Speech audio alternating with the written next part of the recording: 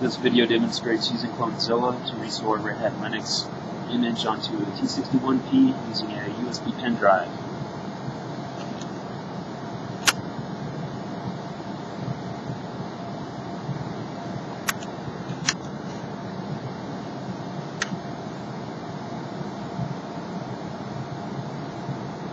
Select to boot from the USB pen drive.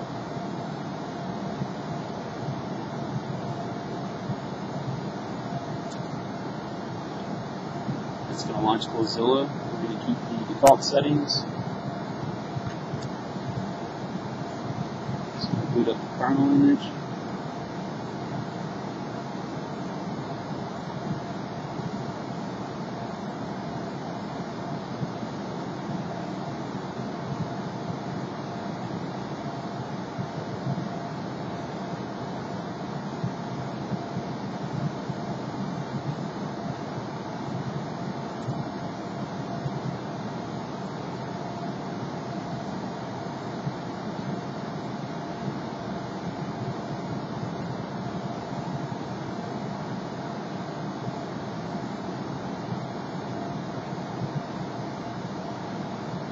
Here we're going to pick English as the language and leave it as default for Don't Touch key map.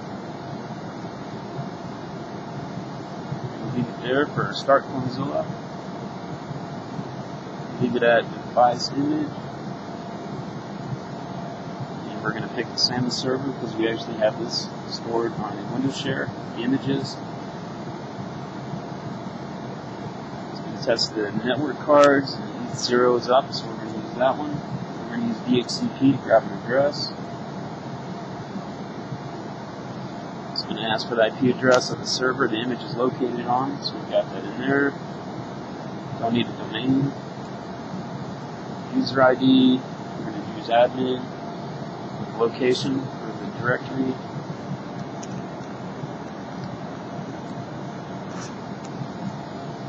Then we enter a password.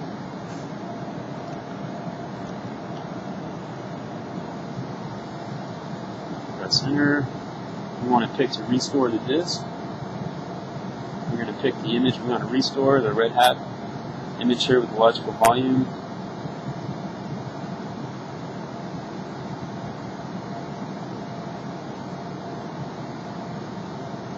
Target disk to be restored on. We'll just go ahead and enter there, and we're going to keep the defaults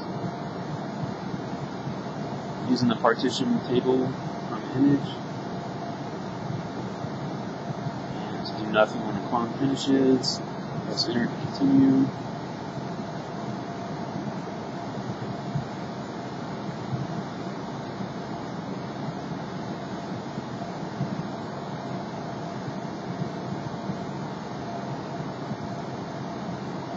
Are you sure you want to continue? Yes.